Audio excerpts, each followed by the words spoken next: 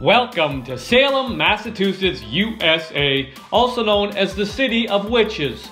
Now this video will provide 10 reasons why people love Salem. I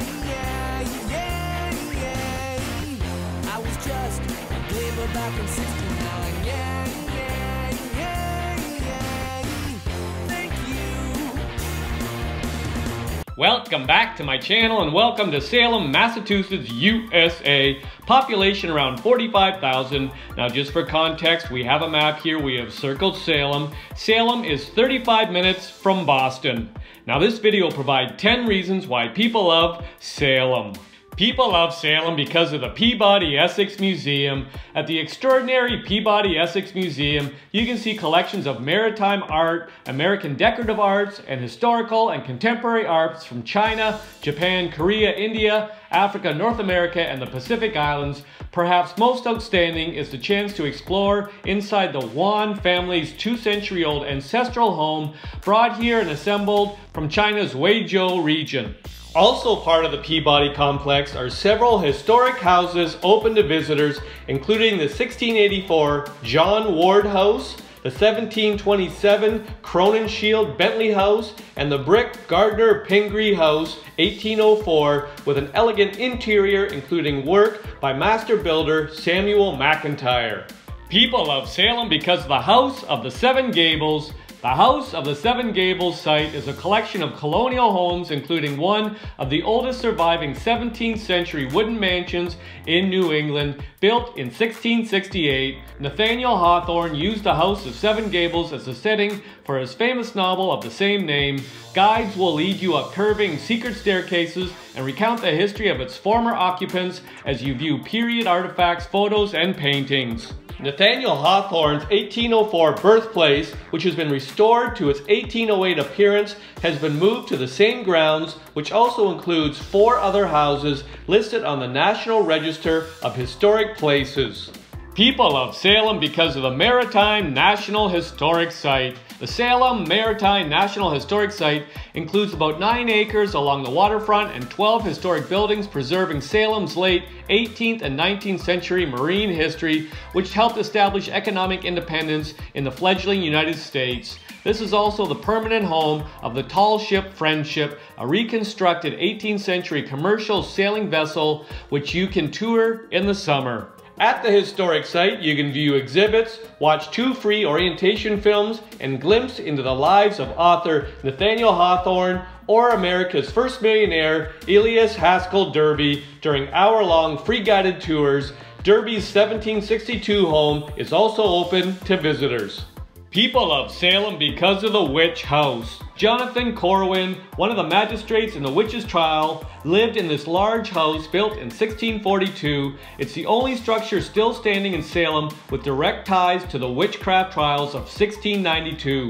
Witch House has been preserved in its original appearance and is an excellent example of Salem's 17th century architecture.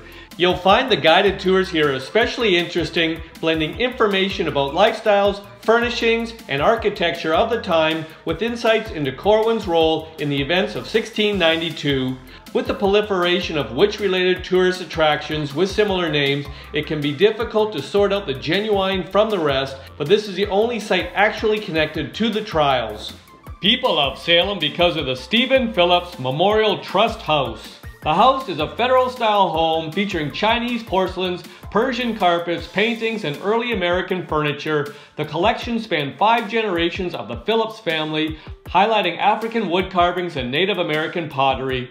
What you'll find most fascinating about the Phillips house is the way it shows how a real family collects in a home generation after generation, instead of stripping away all the later years and leaving only the items of a particular period.